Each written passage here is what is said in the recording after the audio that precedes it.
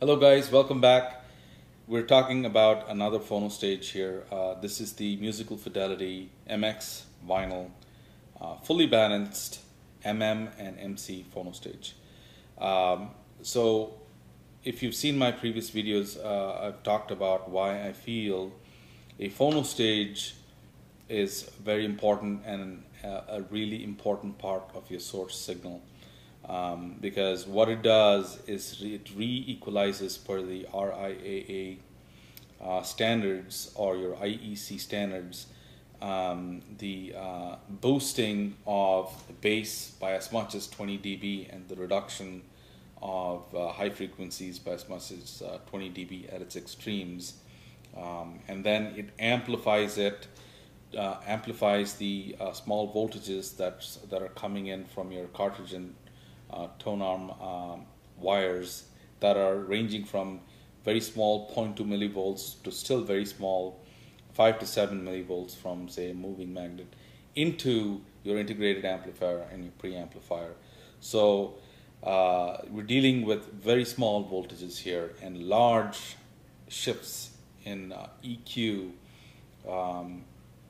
before the amplification. So it's critical that the re-EQ and the gain is done so quite well. So that's where the design execution and the components used in the circuitry is very important to be a part of your source signal, and it's very important to have a good phono stage to get the best sound. So here, this Musical Fidelity MX-VYNL sold new for just under $1,000, $995 or $1,000 USD. They're still available, and there've been some sites that are actually selling them for $800 USD now. In some places they're low in stock, but some still have them for sale. I'll try and put a picture up of that. So this is, like I said, a fully balanced phono stage. From the input to the output, let's talk the back of the unit, since we're talking connections here. So if your turntable's capable of outputting a balanced signal, you have balanced input here. You also have RCA inputs with grounding screws. There's a toggle switch between the balanced and unbalanced input. Then on the output stage, you have your RCA cables and your XLR cables, and then you have your inlet for your power adapter as well. So in the front here, you have the on and off toggle switch. On this side, next to that is a toggle switch for RIAA or IEC curves. So RIAA is the Recording Industry Association of America. So from 1954 onwards, this set a standard for the equalization process of when and how it is cut on the groove, where the high frequencies are boosted up and the low frequencies are cut, and then the re-equalization happens in the phono stage, and that's the standard used here. The IEC standard came after sometime in the 70s to address records that might be a little warped and that produce a lot of low frequency rumble, and that was used. The IEC curve essentially is a moderate rumble filter, if you want to call it that. So that's what this switch is for, that's what this option is for. And then there is a balanced indicator LED here, essentially that indicates if your source signal is balanced. Then you have this rotary knob here that allows for adjustments on the fly, meaning as you're playing the music, as the signal is coming through, you can adjust the dial for gain settings. I'm sorry, not gain settings, for input capacitance and input impedance settings for moving coils and capacitance settings for moving magnet. The moving magnet settings here for input capacitance range from 50 picofarads to 400 picofarads for the MM cartridges. For the moving coil, you have input impedance settings from 10 ohms all the way up to 4.7 or 47,000 kilo ohms here. So quite a flexible phono stage here. And there is a switch here for gain settings as well. It has a 0 mark and a plus 6 dB switch as well. So this addresses the ranges for both moving magnet and moving coil. Moving magnet ranges from 42 dB to 48 dB, and for moving coil it ranges from 57 dB to 63 dB. So this range should take care of most of the moving coil. I've had this phono stage for over 3 years now, maybe 2.5 years, and in its life it has seen a variety of cartridges and turntables and tone arm combinations. I've used the VPI Classic 1 with a Dynavector XX2 Mark II moving coil.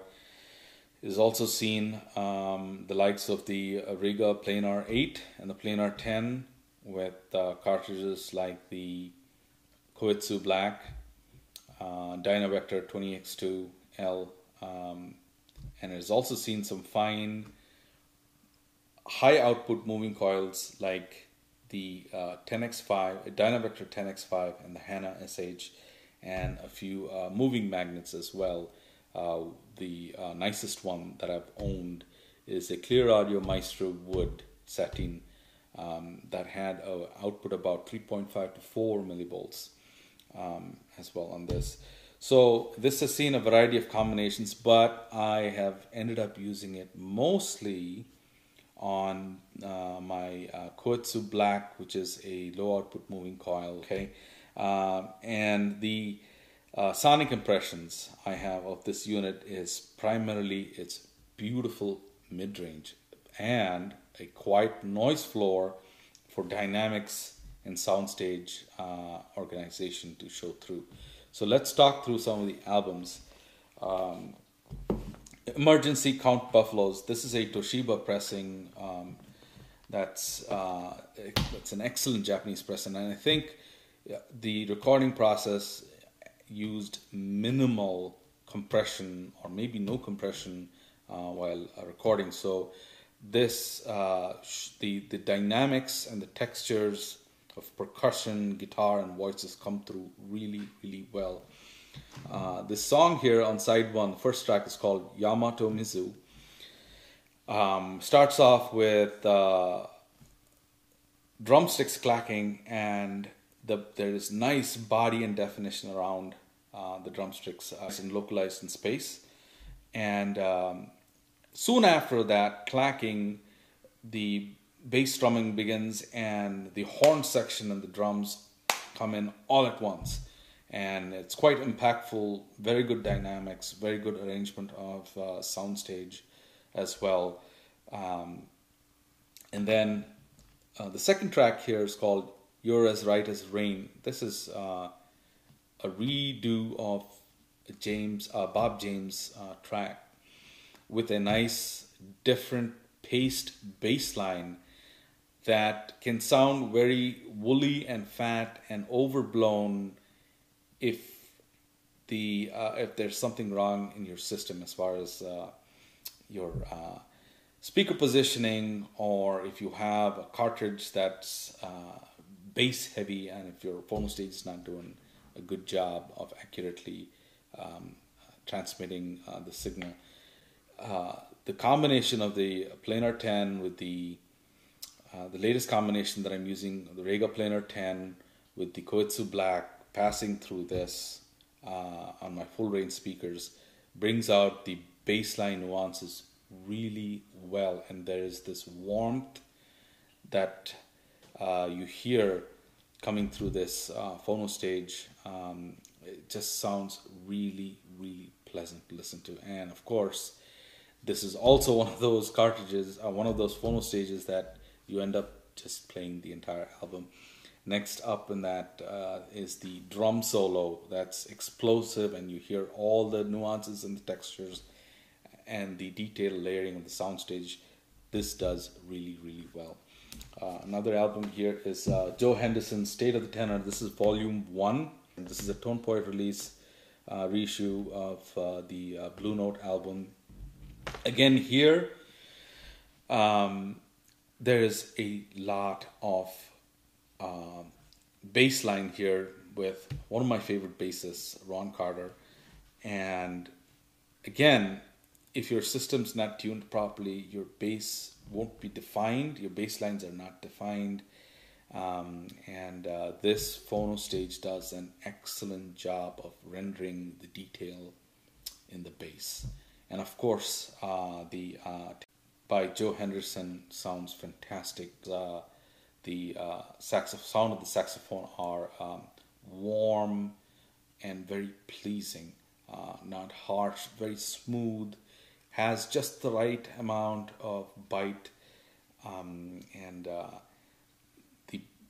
the detail and the resolution of this intimate trio of saxophone, bass, and drums is just very nicely organized. Next up, to demonstrate mid-range again, here is Dexter Gordon's A Swingin' Affair. My favorite track on this LP is Don't Explain.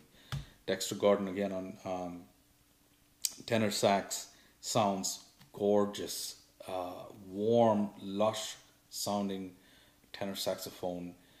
That's very pleasing to hear. Next up is Kenny Burrell's Introducing Kenny Burrell. This is another Tone Poet release, and has some of my favorite musicians here. Kenny Burrell on guitar, our Detroit man. Tommy Flanagan, also a Detroit man, on the piano. Paul Chambers on bass. Kenny Clark on drums, and Candido on conga drum. My favorite tracks on this are Delilah and Blues for Skeeter. Those are the last two songs of this album. The song Delilah starts off with Congo drums and Candido on these, and the sound from the Congo drums just leaps out from blackness or from a really quiet background, and these sonic images just leap out of the air, and that shows how quiet this Phono Stage is. Excellent dynamics, and soon after the conga drums and the bass lines by Kenny Clark, by Paul Chambers, you have Kenny Burrell's guitar come in, and hear the tone of the guitar is so beautiful, full and lush sounding, yet very well defined in its soundstage, and that shows you how quiet this noise floor is and how well it does dynamics. Frequency extension is also very good. Organization of soundstage, and the beautiful mid-range is spot on. Very, very pleasant to listen to. Now, how does this compare against the Riga Aria or the Chord Huey? Both the Riga Aria and the Chord Huey have, I feel, a little better extension in the bass and the treble regions, and they do soundstage pinpoint accuracy in the soundstage is a little better on the Riga and even better on the Huey, but the mid-range aspect of it, this brings it out really, really well. It really does mid-range very, very well. It's full and clean and yet warm sounding, and it walks that fine balance, and it does a fantastic job of that.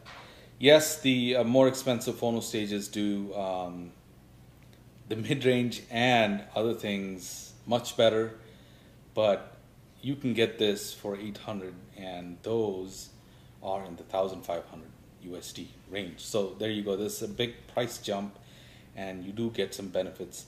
But for an under 1,000 USD, this Phono Stage, I think, in my personal opinion, very good.